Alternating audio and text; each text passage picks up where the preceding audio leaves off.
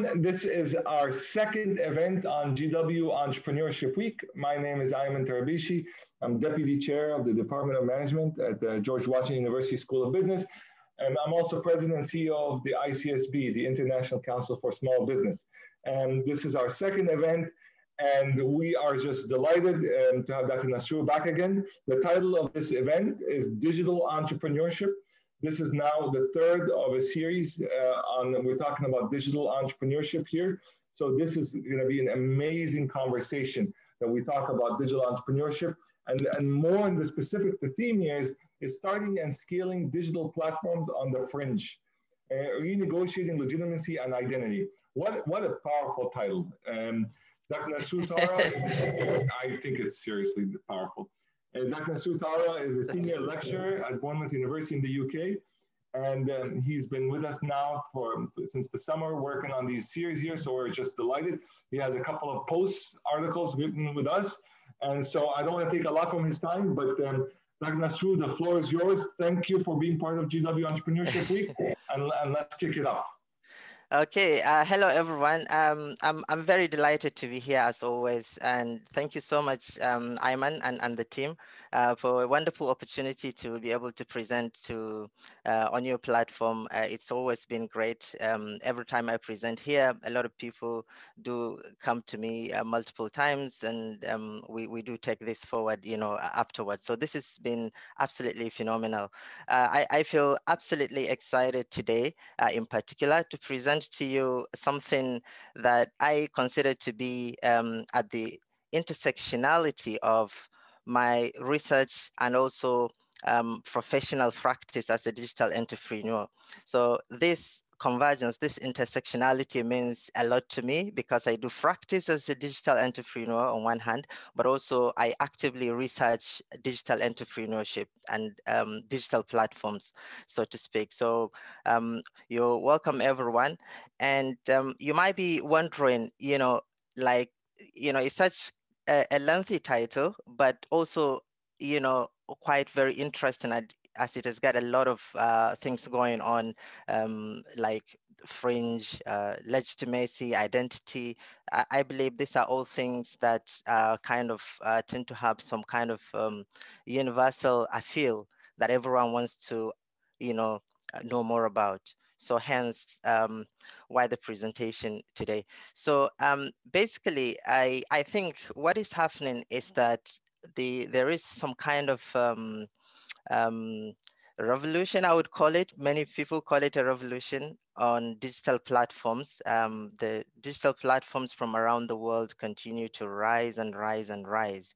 And some experts expressed some kind of skepticism, while some are saying, well, we shouldn't. It's a kind of mixed, some are saying we should be scared, or some are saying, well, there's nothing to be scared about. We should just try and understand the explosion of platforms from across the world.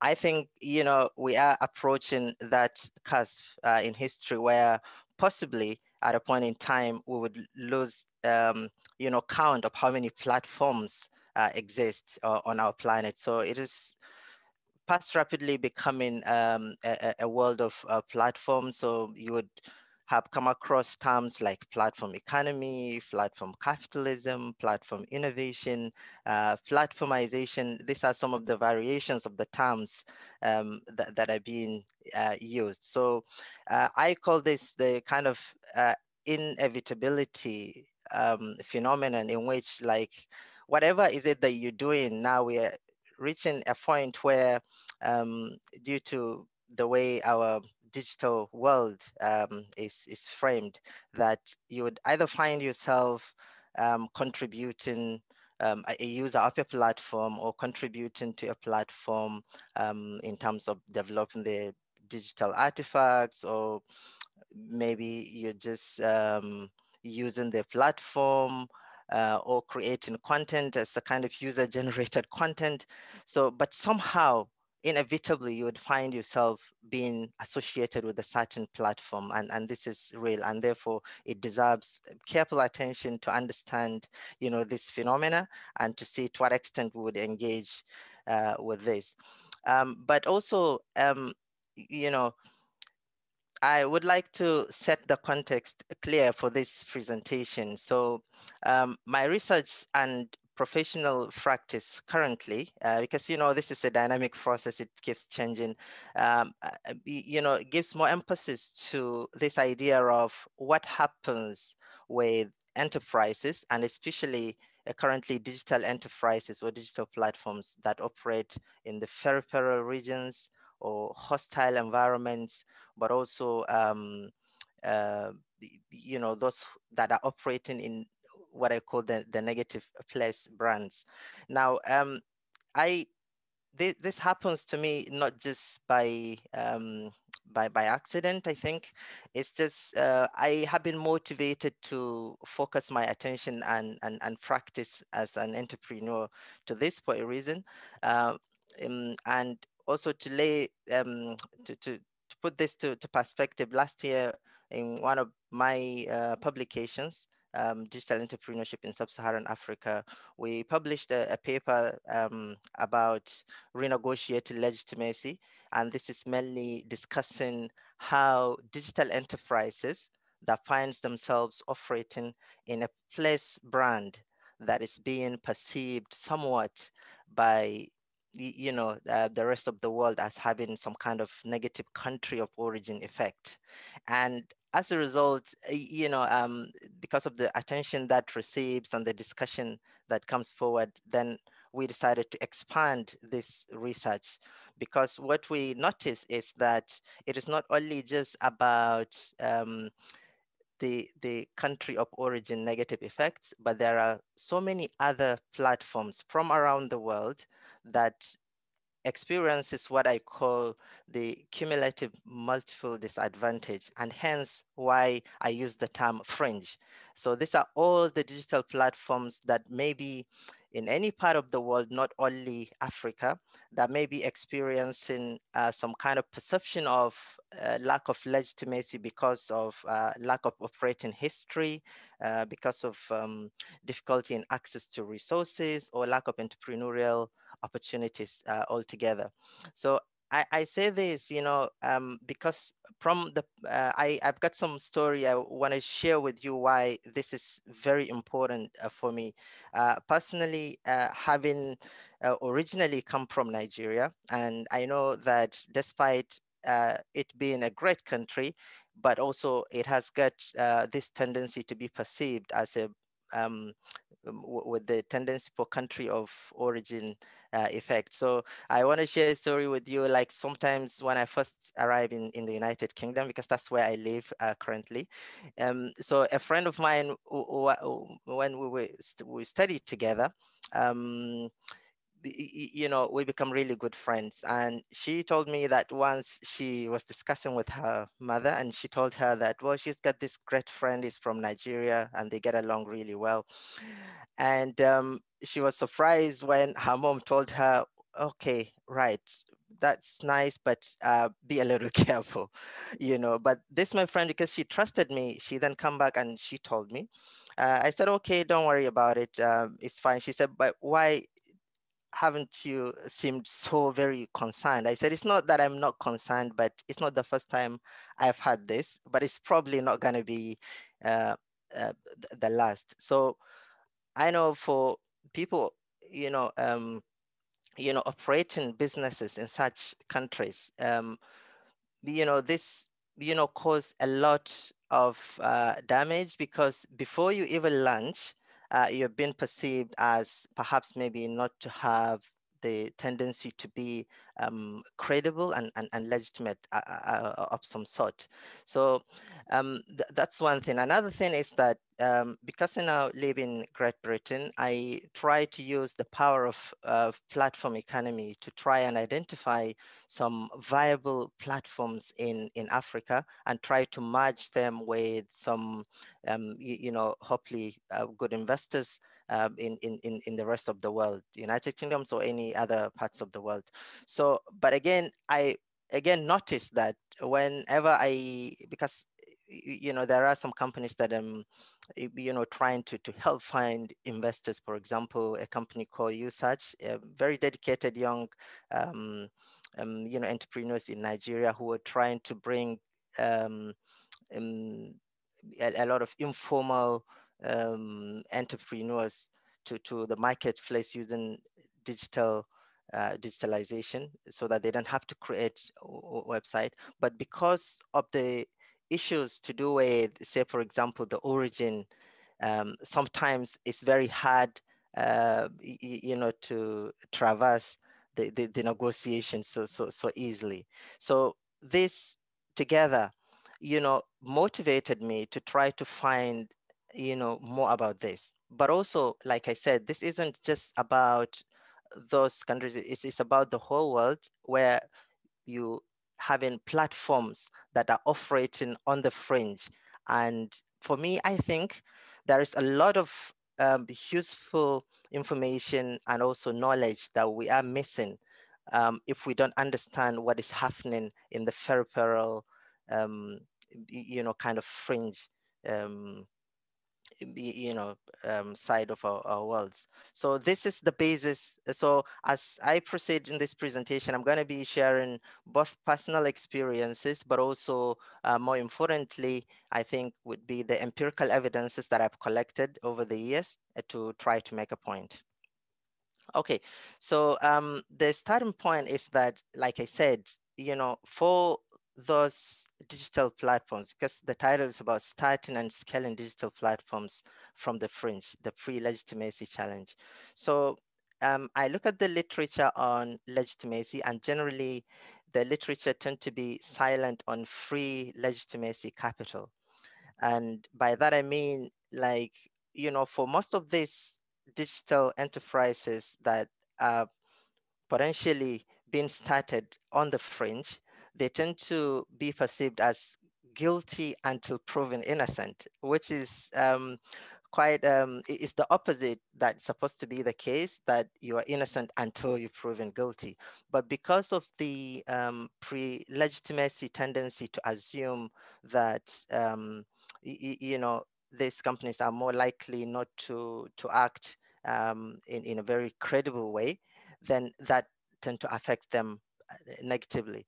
Now, what I said is that what I find is that the literature is silent on this. So one of the things I focused in is to find out, like, when you think about this kind of environments, there are three things that tend to happen. So either you start a digital enterprise and then you got stuck, or for others, they kind of retrogress, they couldn't proceed and they given up on their dream. But there are always those few that always counteract these negative tendencies of cumulative, multiple disadvantages, and tend to go forward. And for me, that is absolutely what I'm really interested in, trying to find out, what do they do differently that others are not doing, and what can we learn from them?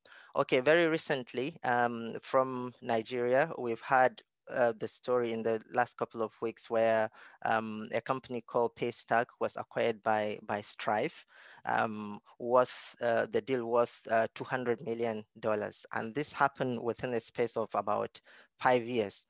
And according to the story, I think the investment rounds initially they had was about 11. They raised about $11.7 million, but then now at the exit point, being acquired at 200 million. By far, this has been talked about as one of the most successful um, um, deals, in the platform world, in Africa, and perhaps could be comparable to many from around the world.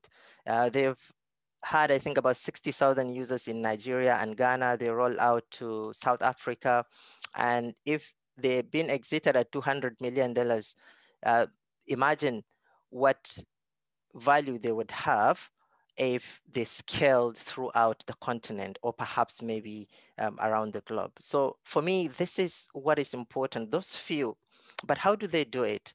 So this is what I've been researching, and this is what I've been finding. For those digital enterprises that started from the fringe and then later successfully become what they are driven by three things: passion, action, and relationship building.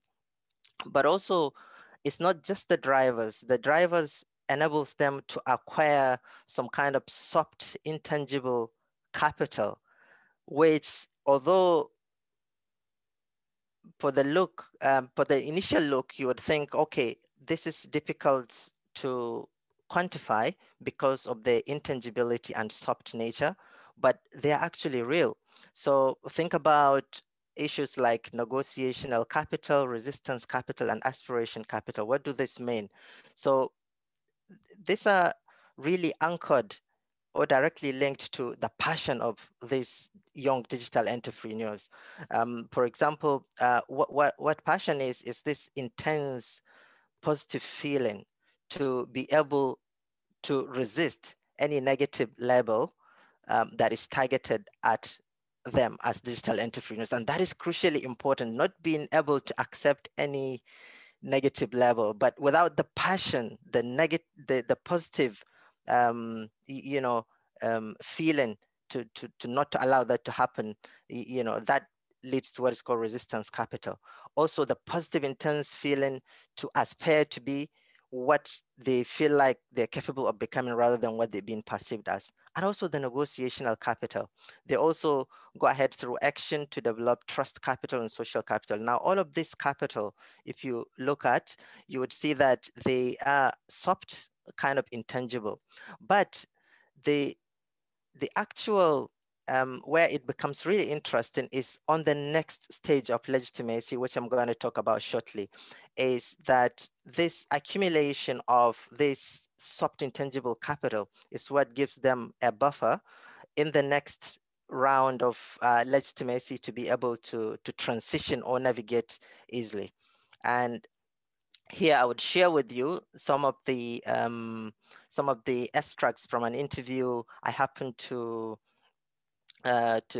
be privileged to conduct with one of uh, Nigeria's successful companies called the Joberman. Joberman is a job search kind of platform that had really expanded in West Africa as well. So you know, in terms of the passion, you could see that, you know, they said in the interview extracts they started very serendipitously, but then later they developed this intense passion, so much so that they've you know, gotten really good stable payment jobs, but then they decided to move and continue to with their entrepreneurial journey.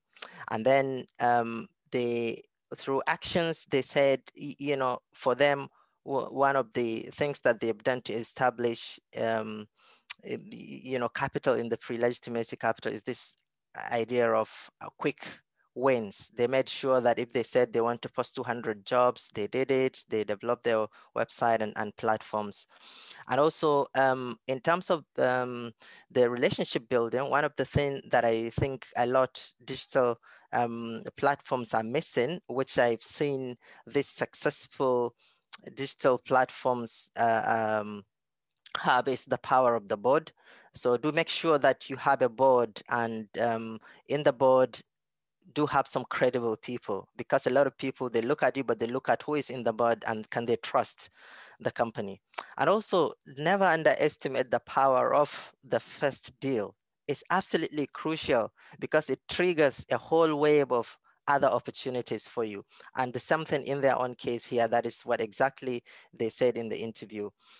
So initially they have they've been funded by an angel investor locally in Lagos, but then 10 months after, they've got the first funding from Tiger Global in New York. So this is how, you know, it builds up. So you could see the three drivers now in action: passion, action, and relationship, you know, that enables them to do that.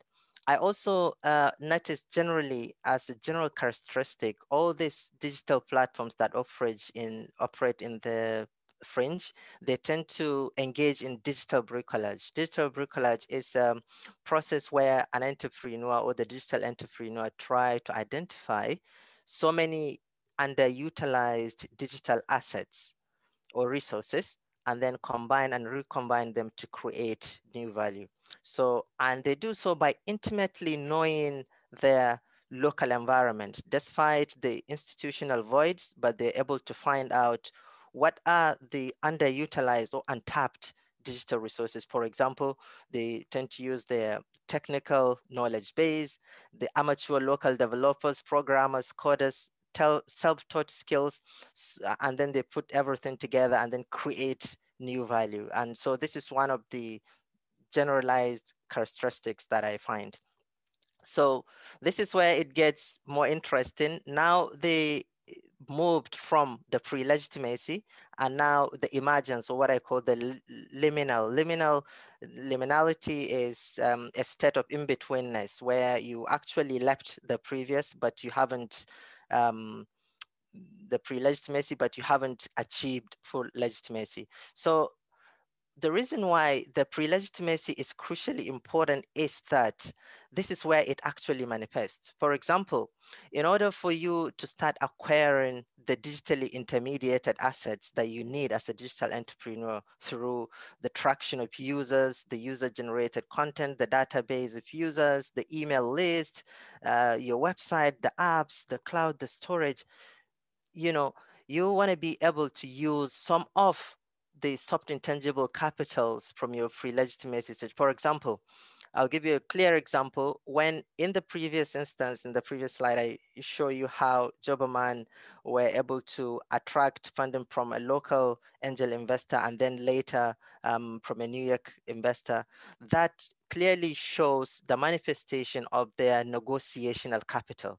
They were able to negotiate a deal. So, and that signal is very, very powerful. And also the rest of the capital, also they all manifest here, you know, in terms of what they were able to do to demonstrate that they are actually trustworthy. They have high net worth individuals within their board and all of that. So this helps in this manifestation. And also, like they said again here in the interview I conducted with the executive, they said it all starts with the personal legitimacy, you know, as you can see here. So the personal legitimacy is what helps in building up and acquiring the assets here. So in the previous pre-legitimacy stage, emphasis was on the intangible and soft capital, but here the emphasis is on the acquisition of digitally intermediated assets, but that is influenced by the power of the capital accumulated in the pre-legitimacy stage. And then finally comes the consolidation stage. For all of these companies, you know, something crucially important is the idea, like, you know, once they've been perceived as legitimate entities, they negotiated that, because I keep saying this negotiational capital because once you find yourself in a position of disadvantage, so constantly you will be negotiating. And for those who missed the ability to continuously negotiate, then they wouldn't develop that negotiational clout.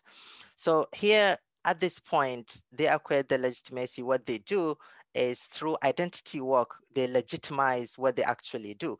And they do that by giving something back to the community, training the younger generation of digital entrepreneurs, mentoring, media interviews, inspirational talks, investing in local infrastructure. In fact, even some of them engage in local activism, and that gives them that sense of identity. So pre-legitimacy stage was about capital, and that is intangible capital. And the emergence stage um, evolves, and now at this stage emphasis is on the identity they create. So now this is the kind of life cycle, you know, that I've seen for those few that are succeeding, and hopefully we're learning from them, that for all the other digital entrepreneurs operating from the fringe could apply. So now I just want to talk also quickly about some trends that are happening in terms of because it's a platform era, no doubt about it. But what are the trends happening, and what's likely going to be the post-platform era look like? For me, I think like when you look at platforms generally in the present, what we see is most of the platforms tend to be a sort of this mass production consumption of contents, a kind of singularity and convergence. We seems to be converging, and it's sort of little bit of sort of, you could see some other call it monopoly, or whatever the tendencies to that. But I think in the future, what we're likely going to see are platforms that are going to be more customized, more individualization of digital content kind of platforms. So we're going to see a lot of modularization of digital platforms. We're going to be a lot more of that instead of this mass kind of production that we see. And I think something interesting about culture, I think something that I call either the platformization of culture or culturalization of platforms is bound to happen. Now, people are beginning to say that they could look at you and they would think either you either belong to either you what kind of platforms you use generally. So this is kind of leveling out of cultures to platform cultures where people would be saying, "Oh, he or she has got a platform culture, a Facebook culture, or a LinkedIn culture, or a TikTok culture, or whatever platform that you kind of really associate with." For me, this is really fascinating to think like going into the future, this is going to, I think, probably continue to develop more and more. And also, I think there's going to be a lot more on digital artifacts and contents. Will be given a lot new meanings. At the moment, we're just using them either for transactional purposes, or for um, you know doing other things that we enjoy, for rentals, for e-hailing services, freelance logistics. But I think they're gonna have a lot more meanings, and this is going to be a lot. I'm not sure what exactly, but I believe that there's going to be a lot more different meanings attached to them. So we are talking about platforms of the future where actually some would start their first platform on AI and 5G network. So they wouldn't have the knowledge or experience of what actually platforms used to look like. Just like the digital leapfrogging that happened in many parts of Africa with mobile first mindset, for those who actually their first mobile in the phone was a mobile phone. They didn't have this kind of brick and mortar kind of mindset. So what does this mean to the world? Well, I think this opens a lot of possibilities, but I do hope that at the core of all of this development, that we which is why I'm emphasizing on trying to understand these digital enterprises on the fringe, because if we understand them, I think there's a lot that are operating on the fringe that have the tendency to provide these viable options that we don't tend to have now with the current platforms. So I think the future platforms, I think of a future where it's going to be increased modularization, customization, leveling out of cultures, um, a lot of digital bricolage. But very importantly, I think like it's a future, that is going to be with a new generation of digital platform entrepreneurs with a mission to build a more sustainable economy. And this should be encouraged. So instead of just focusing on just the mainstream platforms, we need to really understand the alternate forms of platforms that exist on the fringe, which could actually help the world to be a more sustainable place. So I just want to say that, like I said, in practice, I try to do this and put this into practice in perspective. But also I do come across once in a while some really interesting kind of platforms, which I think for me, they are redefining what the future of digital platforms look like. And one example is called the Ant Nest. Ant Nest is is short for Entrepreneur's Nest. It's a kind of entrepreneurial ecosystem. And what I do like about this platform is that, the first time I was invited to join, as soon as I joined the platform, I felt this kind of positive vibe and energy, in the platform. And they managed to do that, I think, because of the way in which they designed the platform. First of all, this is a platform based on trust, which means that you must be invited by someone else in order to join. It's not like everyone else. So this is what I'm talking about when I talk about the customization of and the individualization of platforms. So they try to match entrepreneurs with support agencies and things like that, and hence created this healthy ecosystem of sustainable businesses, positive energy. So, and once you registered in there, you'll be able to create your community within the community of other, like minds with positive energy and things like that. And I think this for me is one of the things that is really going to define the future of enterprise. And we should encourage this kind of platforms like, for example, the Pan-African Innovation Cluster Academy, the AntNest, and of course there are so many out there, but given the time, I wouldn't be able to mention each one, but I just thought these are the ones that really comes to mind. And I think we should encourage this kind of tendencies. So I think with this, I would say that I greatly look forward into the future in which we will support this digital entrepreneurs and digital enterprises on the fringe. Yeah, and thank you so much for listening. And I think I will now give time and to entertain Yeah, the no, questions you this might is have. what a wonderful session here. We have some questions. Let's open it up for some questions here. We have a question coming from Martin. What is Okay. your definition? What I think he goes directly to the point here, which is impressive.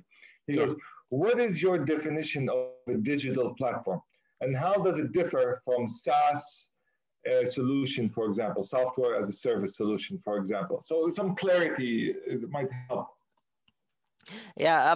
So I think for me, because there is no one universal definition of platform example, of course. But I think for platform, I'm talking about a digital artifact where you have a community of users who can um, create their own user generated content, but then be able to do a number of things. So I think a lot of platforms, for example, who are just transaction based, they, I think, miss the point of just assuming that they're just transaction based. But for me, I think a platform as somewhere I would go, not just to go and engage in transactional activity and work out, but also what kind of energy do I get from the platform? Like I said, from the example of the Antnest, you go into that platform and then you walk out of it, you feel this kind of positive energy that's going to last with you for quite some time. So for me, that is what digital platforms are about.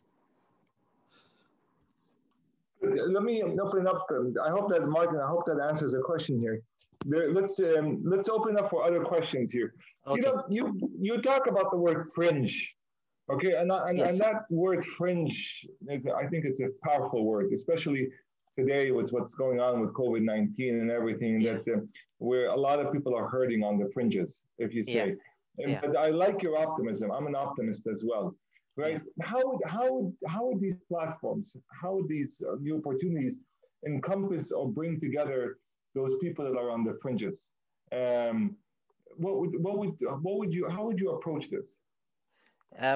Can you ask the question again? How would I Yeah, so approach? Yeah. how would we integrate the individuals on the fringe onto these platforms, right? And Right. what's the path forward, if you may? The Mm, world with the yeah. internet, we got everybody online, or most of us, but there's a lot of people that still are not online, right? Not a lot of Okay. people have access. Heck, even in the United States, with online education, you know, there's areas in the United States where kids cannot get education online.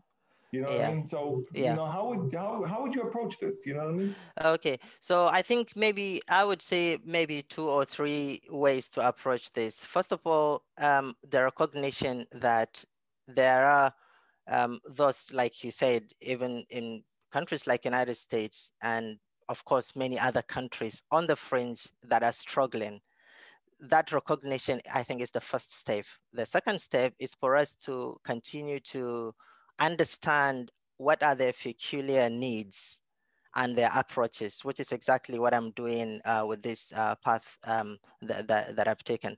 Now, if we understand them well, another thing is to actually invest in the local infrastructure that is going to energize their ability um, to sensitize the digital bricolage kind of processes. And also, of course, it's important that governments from around the world have clear, more dedicated policies. And I had said this before, like in some countries, you have this kind of devolution of powers where some regions tend to have certain kind of powers allocated to them that they can actually use more powerfully to create more suitable policies that help those on the fringe, because otherwise they're on the fringe, you are in the mainstream, you don't really understand clearly what they went through. So I think understanding through research, through investment in the infrastructure, and also policies targeted at them might help. Good.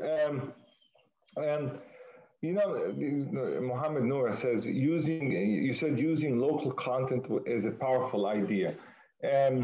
Expand on this a little bit. What do you mean by local content for platforms? How would that work? You know, What is that? Local content, yeah local you content. Local content. Well, I think well, the local content is absolutely, because I think of a content as something that is not universal, and that in order for us to see the full um, colors, if you like, of the universe, you must understand the differences in the local contents and how they all fit together as a whole. So I think absolutely local content, because I think the world is missing a lot by not understanding or not knowing some contents that exist elsewhere in some pockets, some very useful, because you know it's a whole ecosystem, it's a whole universe that we're talking about. That, and now, especially now, I think the COVID issue had reminded the whole world that we are all in this together, that something that would happen in a corner of the world, you know, could affect the whole world in such a way. It could either be positive or negative. So it's very important that we understand the local contents, because I think there are a lot of very useful solutions that, you know, we could learn from certain local contents that could be universalized or have a kind of universal tendencies. This is good. And let me ask you one question, Nasiru, here, right? Okay. And I'm curious about this. Now, you know, a lot of people are on different platforms. Okay, Yes. look, ICSB is a platform. We Yes. keep talking about it, and actually, a couple of Yeah. years ago, I said that ICSB is the platform. We bring many different constituents to the platform. You are part of the ICSB platform. Yes. Okay, and we've increased. You know, I think in warp speed, if I want to use Yeah. a high tech thing, is that Yeah. we initially were more. I would say we were more 80%, 75 to 80% in person, Yes. 20% online. That's Yes. how we were operated for years. But Yes. in March 10, when I knew that everything was locked down, you know, I tripled down, quadrupled down, and said, we're going to Yeah. go all digital, right? And Yes. ICSB, Yeah. were, I think, the first people to move to Yeah. online platform and to create this. And you've seen our work with all Yes. these Fantastic. activities we have done here. Yeah. And this is for me as president and CEO here. now we still have time. I think this is not going to go away till March or April next year here. Yes. Yeah. But the big question that I have that I keep thinking about all the time as I move forward is because as a president CEO, I have to work on a strategy, on a vision, right? Yes. Yes. What's the balance? I keep asking myself, what's going to be the balance after Yeah. COVID-19 between online and person? I know people are hungry. I am so looking forward to meeting you in person. I'm so looking forward to meeting, a lot of people in person to sit with them, have coffee, have tea, have dinners, have lunches. We are starving for the human Yeah. connection, Yes. right? Yeah. But what's the balance? I don't know if I'm going to Okay. tell the board You know, where do we go in the future. I'm sorry. I, Give me the answer. yeah, exactly. But I think it's a very, very good point, and the question and suggestion you all make in one point. I would just like to say that, I think it's a very important question you raised about the balance. There are issues now arising that people are calling digital detox and things like that, because even the screen time, the ability, your ability to be in all platforms, it can be overwhelming, information overloads and things like that. um, and this is not going away anytime soon. There's going to be a lot more platforms. Only recently, I was just checking the World Economic Forum website, and you can Google and see. The first thing when you get into the website is there is agenda, and then there is platforms. And then when you click, you would see numerous platforms that are future oriented, relating to the digital platforms and how it was so many of them. So, and now it's also to bring this point to, for example, our teaching, for example, in the university. A joke has been told recently that before, when you start a course in the university, the first thing you'll be told is, okay, these are your courses that you have to start and blah, blah. But now, before you even get introduced to the course, you'll be introduced to sign up to this number of apps and these platforms and things like this. So, but I think the main important thing, like you said, what's going to happen after the COVID-19, because COVID-19 really accelerated the development of digital platforms and also putting them to use. I think issues like digital detox are crucially important, but which is why also certain platforms needs to be more empowered, so that we could have this kind of personalization and customization, so that you don't have to be in all platforms, or you don't have to be in one platform that overwhelms you with too many things that you don't really need. So this ability to really, I see, like, in the future, there are going to be like people who are going to be doing work on actually just helping people to choose which platforms to sign for, and perhaps maybe the linkage between which platforms you actually sign for and the mental well-being and health generally. I do strongly believe in the future this is going to happen, because you get into one platform and it's a whole world of its own, and then there's another one. So this is just what I think. Yeah, no, you're right. This is Ines. I know him, by the way. I met him in person, right? So I want to send my greetings here. He's Greek, Okay. so there's a Okay. philosophical. There's also always there's a philosophy where if Yes, you're talking to Greek a always Greek. associated with philosophy, I know. So we're laughing here, but in a good way here. He said, on a philosophical way, should there be a balance in the first place? That's a really good question. And what is it? You know what I mean? We ask all these questions, but these questions are so critical here. And it's I don't know the answer. I don't think anybody has an answer. I think we'll Yeah, we'll, we'll create it as we go here, yeah, right? But yeah. but there's no going back, and No, I know no, that there's no going back, no. right? So how would I imagine it? One thing that I crossed my mind is Yeah. that I think our week schedules, how we work on the week, eventually we will start thinking, and you're going to laugh at me here, but I think we're Okay. going to talk, and I'm going to use Negroponte's book. He was a professor from MIT, and he Okay. wrote a book, and his book was called Atoms versus Bits Okay. in 1971. And Yeah. he proposed, and he said, that you need to look at life from two lenses. Okay. Atoms, which is physical, like Yes. actual meeting and greeting, sitting, and bits, which is digital. Yes. Okay? Okay. Yeah. I think we will go back to this concept of atoms versus bits, in which Mm. we will cherish times where we don't have to look at our phone, look at all this digital stuff, and Mm. just enjoy each other's companies. Yeah. Presentations are going to be low tech. We're Yeah. going to come into it, right? We're going to just be with other humans, engaging Yeah. from a human aspect. And You we're going know, to cherish these moments. And then I there's the bits, which is a digital approach, which is the online platforms and so on. yeah. What's your reaction to this? Yeah, I really like this question and the points you make. And like you said, probably there is no one answer to this. But like in my previous presentation, I spent most of the things I discussed were to do with what is called attention restoration space, which are really physical spaces that tend to nourish our sense of well-being. Connecting with nature, for example, we are a social being, speaking with other human beings. This cannot be just taken away by just platforms or digitalization, as it were. So I think this balance is absolutely crucial, important, but we have to appreciate the fact that we're now in era of what is called the digital personhood. So which meant that, a part of you is digital, and perhaps maybe a part of you, like you said in the Pocahontas book, is actually the physical.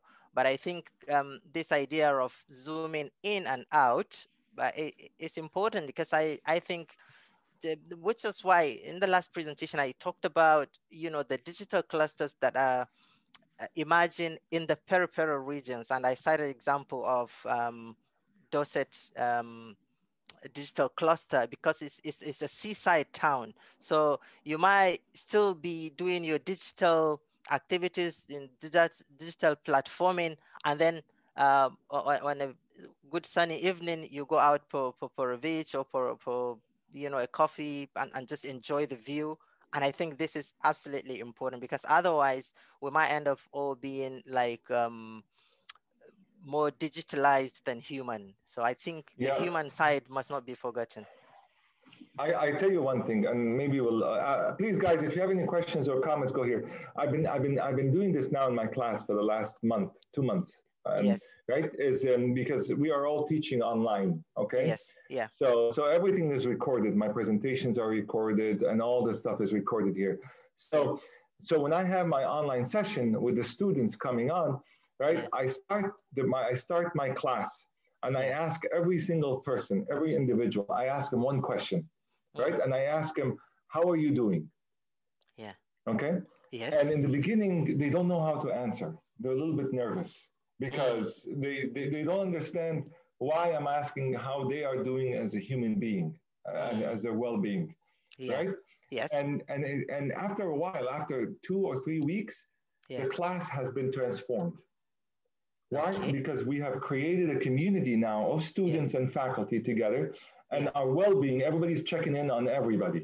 mm, And what has happened is that the topics that we have to cover for the week and everything gets engaged as we're talking about how are we doing. Right? mm, Well, Dr. Tarbishi, I was listening to your webinar and you mentioned this, and it struck me. The next thing you mm, know, I'm talking about the point yes, as we're having a nice cup of coffee together, right? yes, No yeah, lecture, no PowerPoint, because it's okay, all there recorded. Okay, okay, I see, is yeah, right, and I wonder, is this the next evolution of online learning? Is that when mm, you're actually like you and I are having a yes, conversation with absolutely, Mohammed and right, the yes, slides are there. The yeah. connection is what's needed. What's your reaction to this? Very good point. I mean, you see, I think of, like, for example, this kind of webinar presentations, there's no reason why we can't use them, for our teaching. And if, for example, this could be sent, for example, to my students in preparation for the lecture, then they listen to this. So when they come to the lecture, it's just going to be discussion, and for me, I think when teaching started becoming more conversational, it gets more interesting, because you don't come with this, idea or notion of, you have to know it now. So, but they engage in what we've been doing before, and then it becomes more conversational, like you said. So I think it's interesting. I'm not sure if I answered your question fully well, but that's how No, I no, understand it. you did. You did. I think this is the evolution. We're going actually. I think we're going back to the origins of human to human Mm, discussions here, and I like your terms here. I think you come up with wonderful terms here. I think this is our evolution is back to the human connection. yeah, You and know, I think that is really powerful. I mean, for example, when you come to present in this kind of seminars, as you could see, every time I present, sometimes I share some personal stories and all that. So in most instances, in a traditional kind of circumstance, when you go to teach, hardly people get into that kind of mode, as to kind of present something in their own vulnerability as being human. But when you do it here, as I do it now, for example, and in the previous where I shared some of the challenges I had, or a place brand, and how we deal with it, this is very human. And I think the students listening to this are more likely to connect with this and me as a human myself, and my own human experience, of people who would have experienced the same thing. And I think that um, creates a more one-on-one communication pathway between us and the students. and, absolutely, you're well articulated, well said. I think at this point, well, let's stop here because we're in a very good spot here. I want to thank you all for coming to this session here. This is great. This is fantastic. We have another session scheduled for today. I think this is the last one for GW Entrepreneurship Week, but then we start off tomorrow. But we have one, and I really encourage you to come to this one. This is really incredible here, right? It starts at 1 p.m. Eastern Daylight Time, which is in about 2 hours here, and the title of it is "The Current Status of Museums and Digital Platforms: So Passion fantastic. and Persistence," and it was with Lenore Miller and Hilary Morgat Watts. So here we are. We're talking about museums and the future of museums and the current status of museums and how they connect with digital platforms. So I encourage you to go to gwoctober.com. I'm going to write it here just for you to register. There's still time to register. Thank you, Sky. And also to join us, we have a week-long worth of activities. We also have the big event on Thursday. And I want to tell you this, Nasiru. The Yeah, Thursday event, which is from 9 a.m. to 5 p.m., yeah. guess who created the whole day? Guess who put all the program together, invited the speakers? Guess Uh, who? could that be Sky? No, my students. Really? My Wow, my that's my amazing. G my MBA GW That's students. brilliant. That's The first brilliant. day of classes, I told them, let's put on a digital conference. And if you go to the website, you could see all my students are Wow, there organizing the whole day worth of activities. They invited a formidable, amazing panelists from all over the world. They're all that is coming, brilliant. and we have That over 400 people registered for the that day. is absolutely brilliant. Really, thumbs up to them. Really brilliant. This Amazing, is the amazing. future. This is It's the this is the future, future. really. It really is. I, I gave him the keys and I said, I'm a professor. I'm going to sit in the back and watch you run the show here. So they've done Yeah. just an incredible job. So, Exactly, exactly. Wow, right, this is absolutely brilliant. good. And Nasru, we thank you on behalf of ICSB and everything for all the great participants here. Have a wonderful day. We'll see you Okay. at 1 o'clock. And Okay, thank yeah, you again, sure. everybody. All right. Take care. Cheers. Bye bye. Bye Okay, bye. thank you. Thank you.